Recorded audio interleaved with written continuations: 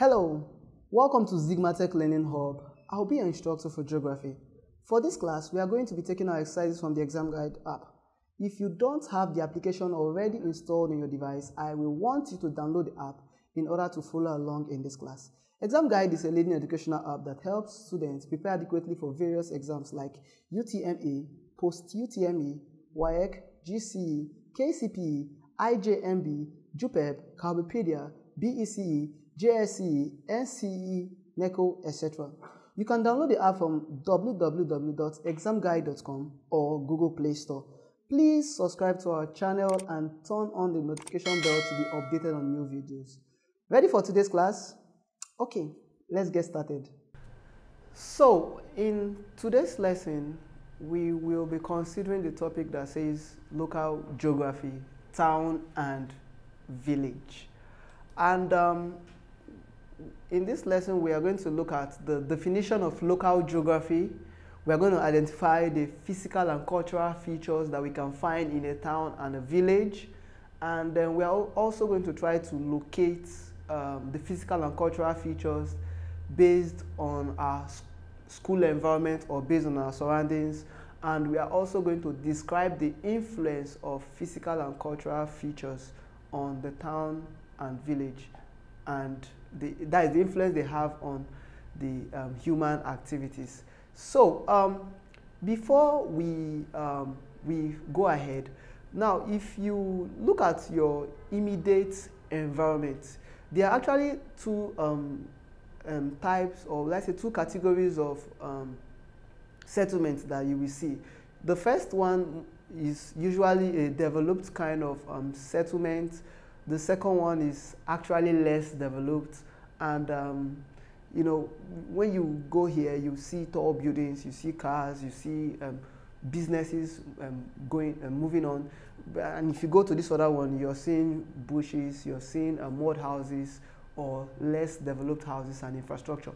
Now, all these things that you see here and there are actually what we call our immediate environment. And in geography, we refer to it as local geography. So, what is local geography? Local geography is actually a terminology, or will I say a term, that we use to, mean the study of the physical and cultural features of our immediate environment. So, it means that in local geography, we are actually studying about the physical features or the cultural features we have in the environment, surrounding us. So we study the structure, the physical structure. We study the landscape. We study the man-made structures we have around us, and just anything that we can see in our immediate environment is covered under the aspects of local geography. So, in local geography, when we say locality, we are actually talking about our villages, our towns, our local government areas, and our states. So, our locality refers to these. And in this class for today, we'll consider the first two, which is the villages and the towns. Now, we're going to look at how one differs from the other, and what this other settlement is and what this other settlement is. So let's consider the first one, which is a village. Now, a village, actually, before I go into my description, but I'll say a village is seen as a very small nucleated rural settlement. Meaning that when I use the word small and nucleated, I actually mean that the number of buildings you can find here is very small. And it's nucleated in the sense that the buildings are actually clustered together, and it's not a developed settlement. So we say a village is a small nucleated rural settlement, and it is made up of the combination of two or more hamlets. Hamlets are actually smaller versions of a village. A village is a settlement structure that is composed of two or more farmstead or homestead. and a village has a population consisting from several hundred persons to or persons or buildings to thousands of persons or buildings, you know. And a village lacks social amenities. That is just one downside of a village. They lack social amenities like good roads, you know. Sometimes they lack things like pipe-borne water. They lack things like electricity. So as you can see on your screen, that's a typical example of what a village is. So we look at the opposite, or will I say the other type of settlement, which is called a town. A town is, in contrast to the village, a town is a nucleated urban settlement that's very large. Now, a town is actually gotten from two or more villages that have developed over a long period of time. So when we have a developed village merged together, it helps us to get a town. So it means that a village is as a result of a town. A town is as a result of a village that has developed for a very long time. And also, a town contains more buildings compared to a village. A town contains several hundreds or thousands of buildings with people living in them. So we have tens of thousands of buildings in an urban town.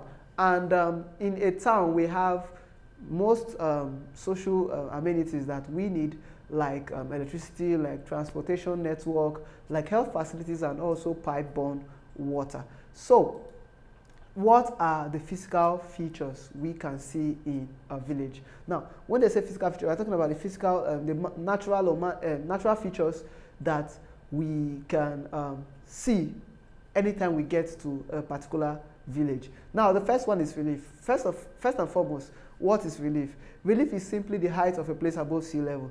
Now, if you, in Nigeria here, if you go to different villages, we have different types of relief. Now, considering the fact that Nigeria has highlands and lowlands, it means that the villages in these places will have a different type of relief system. Now, if you go to places like the Jos Plateau, the Western Highlands and the Eastern Highlands and the North Central Highlands, you discover that villages there, they have a relief that is located, that they have a settlement that's located on a high relief. What I'm trying to say is that these villages are actually located on highlands, and these highlands are actually plateau, you know, flat tableland plateaus. So villages in these places in Nigeria, they are actually found on a highland relief. But if you go to places in the south, like the Niger Delta and the River Niger Benue floodplain basin, you see that villages that we have in these places, they have they're actually located on lowlands, which means that the relief of these places are actually actually low. Then, if we talk about the vegetation and climate, you discover that village in the south are actually found in the equatorial zone, or will I say the rainforest zone. But if you go to the northern part of Nigeria, the villages there are actually found in the savanna or a grassland zone. And same as the climate there is very harsh in the north, and in the southwest and east, we have a climate that is conducive with heavy rainfall and high temperature during the year. Then for drainage, we have river bodies like River Niger, River Benue, Imo River, Kaduna River, Rima, and the rest. We have them flowing through most of the villages that we have in Nigeria. So let's look at the sociocultural features, or will I say the human or the man-made features that you can actually see in a village. Now, when you go to a village, what are the things you can see? Number one thing you can see is a village market. We can see schools there. We also see settlements, you know, less developed settlements, or will I say less developed buildings where people are living. We also have churches. We have villages hall. There we have roads. We have bridges. We have footpaths, and lots of other man-made structure that we can find in the village. Now, heading to a town, we have the physical and the cultural features in a town too. Now, what are the physical features that we can see in a town? Now, if you go to a town can actually be in a highland relief or a lowland relief. Like I said previously concerning the village, if a town is located in places where we have a plateau, it definitely means that the relief of that place will be what? Will be that of a highland. So places like Jos, places like the north central in Kano and Sokoto and the rest, there are some places there that are actually located on a highland. That means they have towns, developed towns, found on a highland area, or let's say plateau area. Take for instance the capital of Plateau State, Jos. Jos is actually a town that is found on a highland terrain. Then we have that of vegetation. Now, when I talk about vegetation, I'm talking about the plant features. Now, if you head down to the south of Nigeria, the vegetation there is evergreen due to the presence of rain, and we have a very nice rainforest, and we also have the mangrove swamp here in the south and in the east, the eastern part of Nigeria.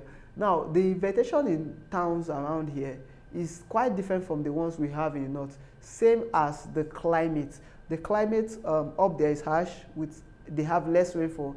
Here we have more rainfall in the south and the eastern part of Nigeria, also in the western part of Nigeria. So the climate in some of these towns differ around Nigeria. And in terms of drainage, we have some towns where we actually have rivers flowing through. Take for instance Kogi State, Lokoja to be precise, Lokoja town in Kogi State. Lokoja is a confluence town, meaning that if you go there, they have River Niger, River Benue, flowing through that town. So we have towns where there is a drainage flowing in it. So what are the human or man-made features that we can see in a town? Now, if you go to a town, it's different from the village compared to its complexity. Now, in a town per se, we have buildings, large buildings like banks, commercial banks to be precise, and mortgage banks. We also have schools, and when I say schools, I'm talking about bigger schools like universities, college of education, polytechnics, monotechnics, and other specialized schools. We have supermarkets in a town, we have a police station, we have flyovers, we have churches, we have mosques, we have different, type of settlements that can be found in a town compared to a village where we have less of this. And in terms of infrastructure and social amenities, when you go to a town, we have good roads in a town, we have good electricity or more stable electricity compared to a village. We have pipe-borne water or a good source of water. We have a stadium where you can go watch football or where you can partake in any sports activities. We have civic centers, we have viewing centers in a town. We have health facilities, good health or let's say medical facilities like good hospitals, and we also have other basic amenities, and not forgetting the markets, huge markets that we have in a town. So if I want to actually get direction and location of physical features or cultural features in a town or the village, and I'm in a school or a particular place, now what are the steps that I can actually take? Now, the first thing is this: if you want to actually locate a physical feature in a particular town or village, or a cultural feature, okay, let's use a cultural feature. For instance, I want to locate, let's say I want to locate Zenith Bank, and Zenith Bank is around my settlement, and I'm in my school, for instance. Now, what I will do is this. The first thing is this: I will draw a sketch map of my town, and show my observation point. Maybe since I'm in the school, I'll use my observation point as a school.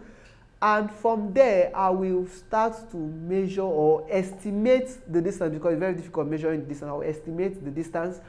And when I estimate that distance, you know, from my school to where I want to actually go, I will estimate it and record that distance. So I'll take note of the distance, the value of the distance, or how long it will take to get there.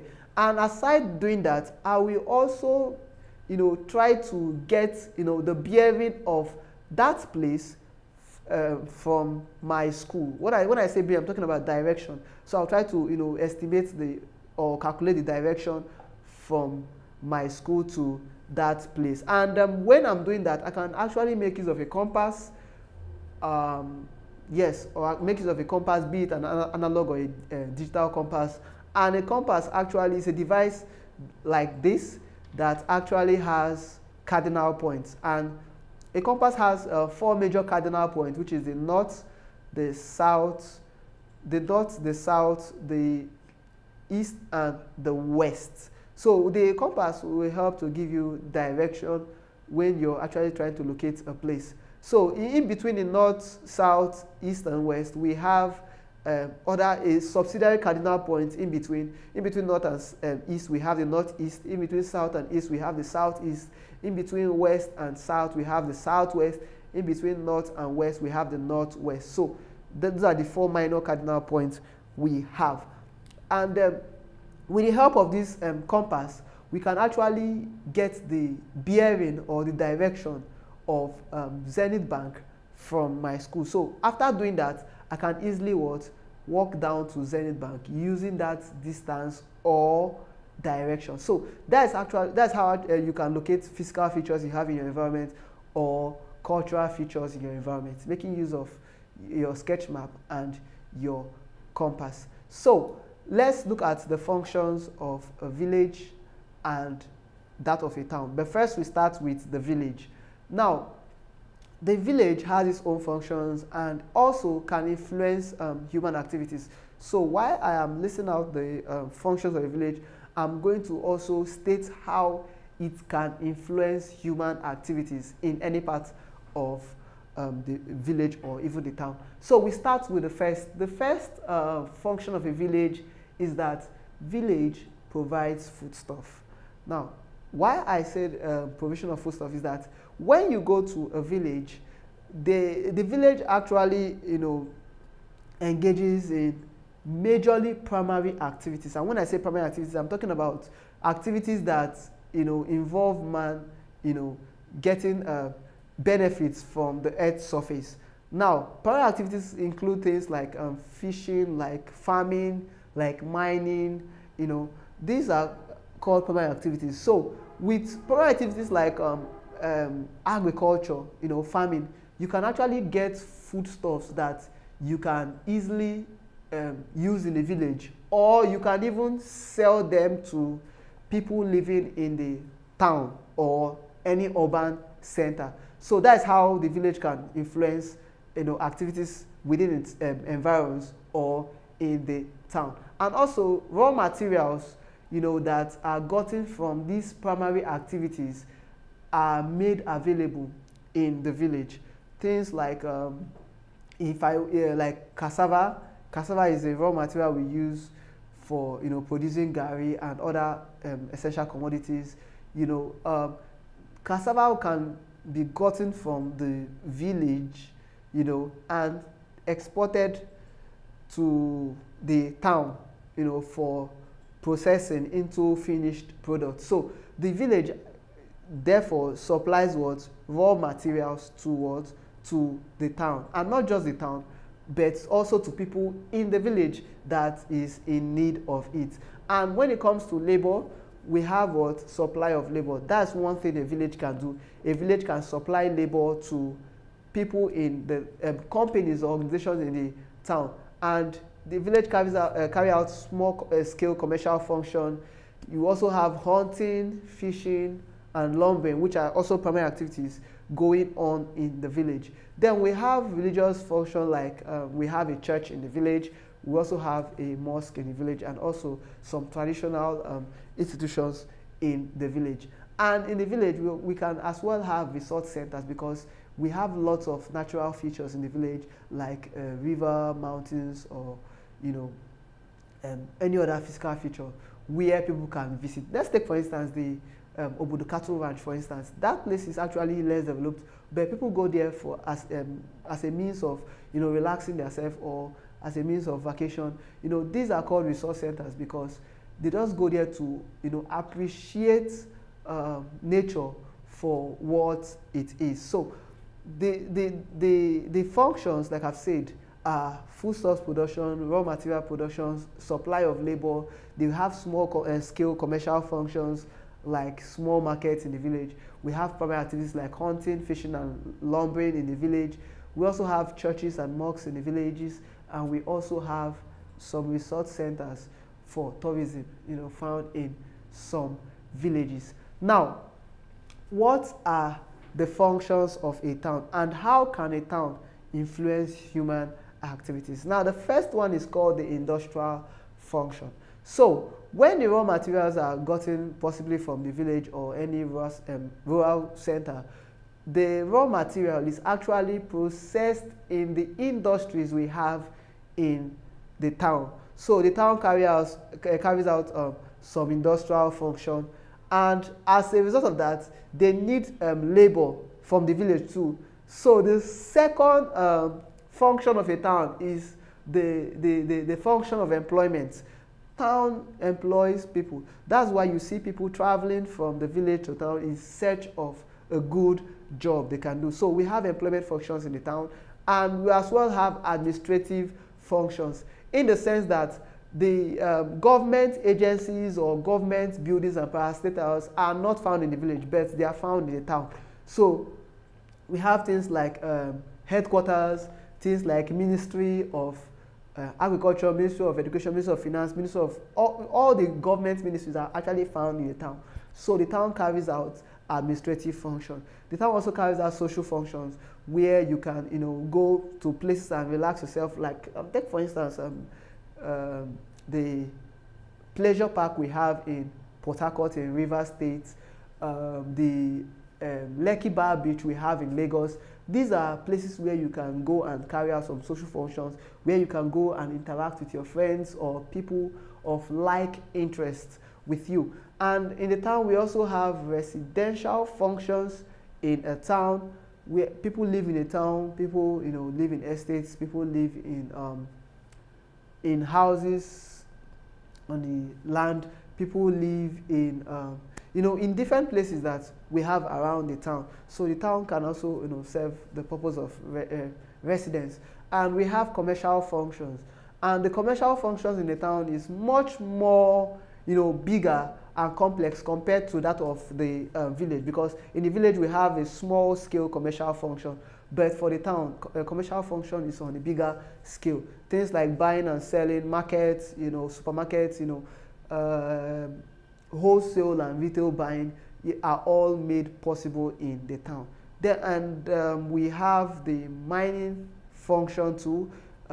Also, we can as well mine in the town. That we have places that we call mining towns, places in the town that are rich in natural resources like crude oil, natural resources like coal, like tin and copper. These resources are actually mined. So the town can as well carry out some mining function. And in towns or where we have rivers, we also carry out some fishing function. Let's take for instance the Lokoja town, to be precise. If you go to Lokoja town, you as well see people carrying out fishing activities. Or you go to Ibino or Eket in Akwa Ibom State, you can also see some fishing activities going on. So in a town, there is what? There are fishing activities going on. So a town can perform fishing functions. Now, let's look at the characteristics and differences between a town and a village. We'll look at the characteristics of each of them. And one thing is that their features or characteristics is always in contrast with one another. So let's start with a town. Now, the first one is that a town is usually large and nucleated, and it's an urban settlement. A town is large, nucleated, and urban. So we can say a town is a large, nucleated urban settlement, but a village is a small, nucleated rural settlement. So a village is smaller compared to a town. And a town occupies a large area of land due to the nature of the settlement, but a village usually occupies a small area of land, with the rest remaining for agricultural activities. The population of a town is high, is usually above 2,000 people, but for a village, the population most times is less than 2,000 people. Then we talk about the nature of the population. If you go to a town, we have a heterogeneous population. Now, why I say heterogeneous is that in a town, you see people, you know, from different sociocultural backgrounds. It's in a town where you see a Yoruba man, and in that same town, you see an Igbo man. In that same town, you see someone from Urobo, and in that same town, you see someone from Fulani, or someone from Hausa, or someone from Efik or Ibibio. So a town accommodates people from different, you know, cultural background. But if you go to a village, most times the population of people in a village is usually homogeneous. That's why in villages you have them make use of their, you know, indigenous language fluently all through the village, because the type of people living there are usually from that, you know, sociocultural background. So that is one difference between the town and the village. So let's look at the next difference between a town and a village. In a town, we have lots of infrastructure, like I said previously. We have good roads, we have big buildings, we have good power supply, we have good water supply. You know, these things are actually provided more in the town compared to the village. But if you check the village, you see that the infrastructure and social amenities there are very less or fewer in numbers. That's to say that the town has abundance of social amenities and infrastructure, while the village has less of it, or the village lacks in this area. Then we go to the next one, the type of activity they do. Now, if you go to the village, they actually engage in primary activities, while the town engages in secondary or tertiary activities. Now, if you go to the village, the dominant type of occupation you will see there are primary activities like farming, like fishing, like lumbering. You know, so we have more farmers in the village, we have more of lumbers in the village, we have more of fishermen in the village. But if you go to, let's say you go to a town, let me give an instance. Let's say Ikeja, for instance. In Ikeja town, we have secondary and tertiary activities there. Now, let me give an instance of the type of activity you see there. Now, if you go there, you're going to see lots of banks, like commercial banks. You're going to see lots of construction companies.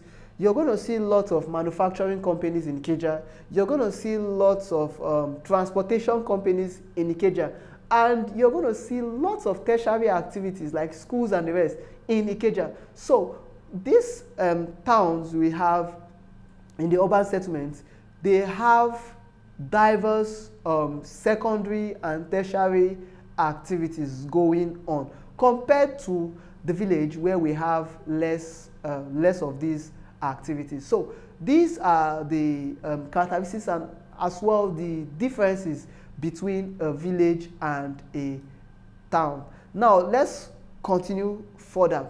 Now, when you look at a town, we have modernized buildings. You know, the buildings are complex in nature. But if you go to a village, you have a less, or a low quality type of buildings there that are less organized and less modernized. You see thatch house, slums, and shanties, makeshift buildings, and the rest in a village. And also, a town is prone to environmental pollution due to the diverse secondary activities we have going on there. But if you go to a village, the climate is usually clean and clear.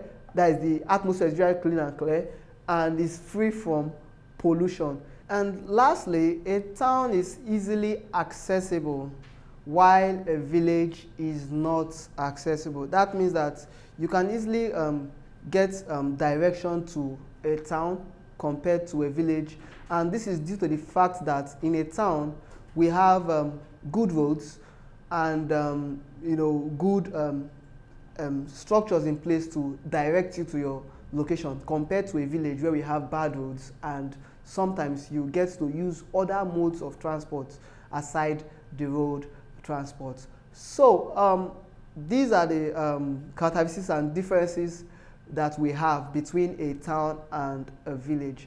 And let's just quickly head straight to the Examguide app and attempt a few questions we have concerning a town and a village.